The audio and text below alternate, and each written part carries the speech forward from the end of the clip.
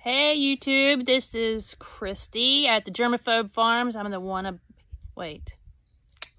homesteader wannabe. I just started making videos, so I can't even remember my name.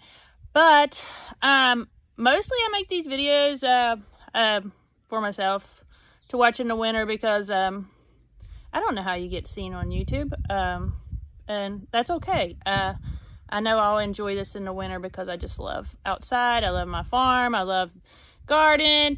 And I just saw a lady, I forget which YouTube channel it was, and she wanted people who were inspired by Jess from Roots and Refuge's rant the other day about raindrops and how to be a raindrop and change things and, you know, help our earth and save our earth from what, you know, pretty much is just greedy people, greedy corporations, caring more about their right now than their grandchildren's right now. Yeah, they'll have money and stuff, but what we're going to eat in 50 years and how we're going to get it and what our life expectancy will be from all the chemicals and stuff being put in our food, being put in the ground. And it's hard because you want to do more than, you know, you have to start somewhere. So I've been inspired a lot by Jess and Roots and Refuge this year. And so I've started small gardens, and I will show them to you. And she's just, you know, she's changing the world. And, you know, every YouTuber or blogger or whatever that has any kind of influence, not really me, but other folks that have a lot of followers and stuff, you know, they're changing the world. So I will take you around and show you what I've done this year. And a lot of it's inspired by Jess because she basically, her stuff just started showing up on my Facebook, and I wasn't even watching any homesteader videos. And when I started watching her, I was so inspired. And then I realized I was talking to myself in the garden, and I thought, well, why not just bring the camera and talk to myself? And maybe, you know, somebody will catch it one of these years, days, whatever. And if not, like I said, I would be more than happy to watch these things in the winter because winter's hard. And then you can look at this and say, you know what, next year I want to do this. And I want to change this. I'm going to try this. Every year I try to change, you know, try something different. And I know my camera's shaking because I'm outside, the wind's blowing a little bit. And, you know, really I'm just always nervous when I start these videos until I turn the camera around and show you my garden. But, so I'll take you on a little tour. It's very small. We're going to have a bigger garden next year because, like I said, I've been inspired by not just Jess, lots of these, homestead videos, Faith Family Homestead, Our Freedom Song, and I mean, there's tons.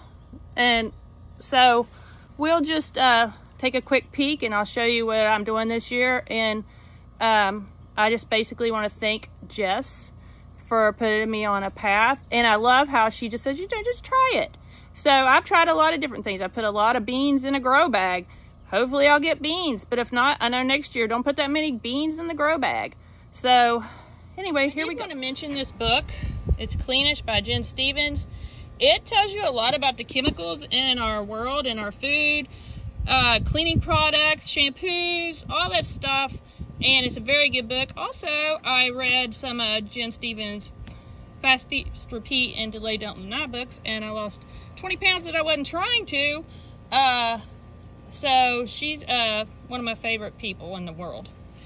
This is just a small table my husband made me to put my grow bags on.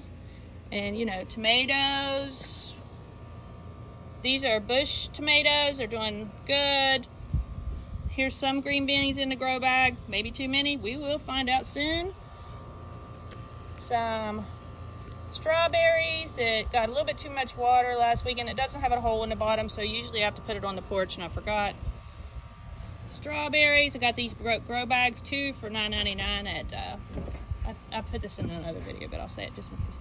At Amazon. They're such good bags. And some more strawberries, peppers. Here's an heirloom tomato plant. Can you tell I like green beans? Green beans are my second favorite. 2 cucumbers. There's some cucumbers in there. Here's another grow bag of green beans. Jalapenos. I never grew jalapenos till this year. Little tip: wear gloves when you're cutting them. My hands burned all day yesterday. It was kind of miserable. These are big time lavenders, and this is dill and cilantro that I'm growing. And here's some eggplants that I'm growing. I keep throwing things in bags because people keep talking about, you know, what's going on with the economy. So every time I get a bag, I just go ahead and put something in it, because let's just grow stuff and freeze it or can it or whatever. See, just a small garden. It's got a tomato, zucchinis, summer squashes. These are just some big, tall marigolds from my neighbor's greenhouse. There's another tomato, summer squashes. They're so easy to grow, and they're delicious. So this is the first year for growing those. I plan on growing a lot more. Here is some cucumbers. I hope they're being pollinated. Nothing's being pollinated this year. I'm hand pollinating everything. I have a hard time hand pollinating the cucumbers, so if anybody has any tips, which will probably be nobody, but maybe I'll remind myself to Google some tips. Zucchinis and a tomato. Those are all heirloom except for the bush one. There's some big time lavender that's past its time. And then, excuse the mess. I have some stuff growing over there by our transformer. You know, I'm trying to grow stuff over there because we have an ugly transformer, because my husband didn't want poles coming up the driveway.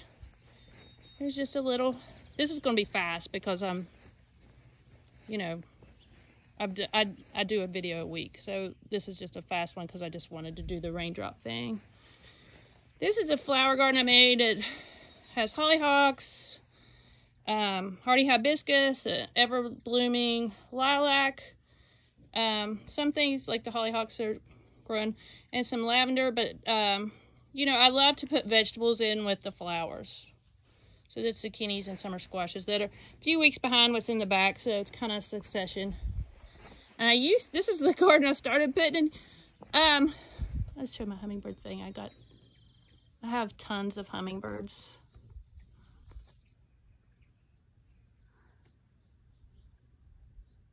Of course, I don't when I'm filming, of course. But this is where I started with my vegetables, but now it's a little bit too full, a lot of shadows. And here's a milkweed. I'm just deciding to let it grow. Might be a big mistake, but I just love butterflies and I want to help. We do have a big field of almost, you know, a big swath of it is milkweed for the monarchs, which we're starting to get a lot more of monarchs every year. But anyway, I started in here because for some reason I was at Lowe's and my dad had sliced a tomato at a grill out, and it was still warm from the outside from the sun, and he brought it in, and we're grilling out hamburgers and sliced it and just, you know, put salt and pepper on it. It was the best thing on the plate. And so I went and got 2 tomato plants, put them in there, and they grew and did great. And they got hormones, and I didn't even know what a hormone was. So I was like, oh my gosh, and I just cut it down. But they did great, and I've always, you know, wanted tomatoes after that. And then it came to cucumbers, and then, like I said, I keep growing and growing. And all these gardens now, I just have this one spot where I put plants that I order online that are suffering a little bit. This is my best soil, tons of worms. Mulch is decomposed in here for 15 years. Every year I put new mulch on. And that's the tree that I found the the bush, I found the copperhead in, so I kind of stay away from that. And some sunflowers. Some of these are, get off me, bugs, what the freak. Some of these are, you know, volunteers, and some of them I planted. I have to show this thing. If you have Japanese beetles, this thing is amazing. You get it on Amazon. As you can see, I'm not affiliated with them because they would never affiliate with me because I have 0 followers, but still. It really, like the first year we had this, it was full up to here every day with Japanese beetles. So basically, we hardly have any Japanese beetles. There's a little bait. It smells like something they love, pheromones maybe, I don't know. And every year we have less and less. Now, yesterday, I barely had this many. And I take them, and, you know, it's hard for me to kill stuff. Sometimes I take them back there and release them on the back part of our farm. And sometimes I do kill them because I'm lazy. But I can't stand for them to just be in there and suffering. But anyway, if it's just really good. It works. And every year, you know, it captures them. And so you have less and less beetles every year because they don't lay the larva or whatever you want to call it. It's just a little bed I created this year. Getting very inspired watching Jess and other YouTubers about gardening. And it's got some butterfly mint, a butterfly bush, and some big time lavender. And I have to put more mulch in here because as you can see, the boxes I need to cover. But I will tell you, I do something I've never seen anybody else do. Not saying that it doesn't happen. But because of my cats, when I make these, I made this one this year.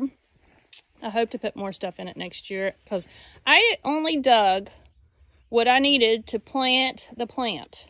And then I put really good soil and stuff in it in the hole where I planted the plant. And then over the grass, I just put the cardboard directly. I didn't put any compost. I didn't put any dirt. Because of the cats, if I did, it would just be the litter box. And so when they dig in here, they're just getting cardboard, which the cardboard's deteriorated a lot. But I do have, you know, weeds. I have to come back out every so often and put more cardboard with the mulch on top. But next year, I'm hoping in the spring, that's 3 butterfly bushes and 2 lavenders. And next year, I'll fill it in with thyme. I'm planning on putting maybe some cucumber or beans that'll climb up that's our son's ramp.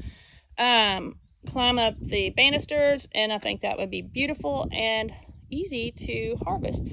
But anyway, I just did that, and it's working pretty good. So, you know, when I do pull back to put more cardboard down, there's a ton of worms and a ton of holes and stuff. So I'm just hoping that that'll work because, like I said, I do not need the cats spoiling this stuff. And I did put weed barrier under here, which some weeds is still. But in the winter, I'll go in, I'll pull those, I'll put something else down right there because it's against the house except for that one. And I will not work on it this time of year because I am frightened of snakes. There's our pond, that oak tree down there by the pond is we leave the grass long under it, and it's a huge place to bed down the fawn, so it's real fun watching them this time of year. And coming around, we're back where we started. There's my porch with the table my husband built me. He also bought me the Royal King galvanized tub. And here's my composter. I always say this is like spinning the big wheel on The Price is Right. I come out here every day and turn it, especially when it's real hot like this. I'm just so excited about the compost. There's one side cooking, and then I got the other side, you know, still putting stuff in. And here's my first composter ever. It works. I still got stuff in there. Worms go up in the bottom, go all through it. So make sure if you do something like that, you put holes on the bottom. Like this one, I'm not going to get worms in there. But this one, I get worms. They go all through it. They love it. So basically that's it. And I'm just thanking Jess for inspiring a lot of this. Basically last year I had this table, and I did have a few things in this garden. My husband made me that garden too, but he's making me a big garden out on the other side of the house next year, and I'm very excited about it. All right, so that's it. It's very small. It's working for me right now. I'm busy. You're all busy. I'm just starting. I'm learning a lot. I'm learning more every day. So thank you, YouTube. Thank you, YouTubers. Thank you, Jess. Thank you for all the YouTubers that teach us, if somebody teaches you something, you need to like and subscribe to that page, even if you never watch it again. I think if you learned something, then you need to thank them, and that's a great way to thank them. Also, you know, you could say thank you in the comment section. But I'm going to start doing that. I'm going to say thank you. I learned something today. I think that's a great compliment to these homesteaders, farmers, gardeners. Just, you know, it's just amazing that things you can learn, and it gives me such bravery to try new things, to see that, you know, okay, well, if I mess up, I mess up, you know. So anyway, that's it. We don't have any chickens or cows or anything like that right now.